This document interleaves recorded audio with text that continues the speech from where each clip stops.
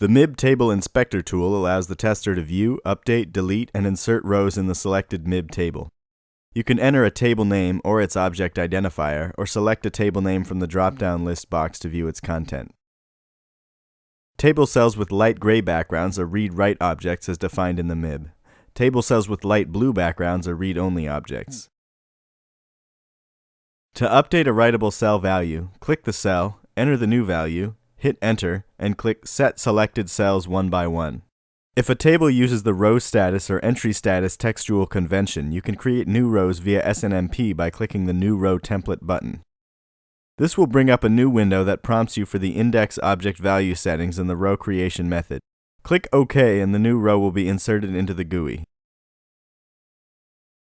Now you can insert values in the writable object cells by clicking on them, adding the value, and clicking the appropriate Set button. The final step is to create the row by sending set requests to the agent.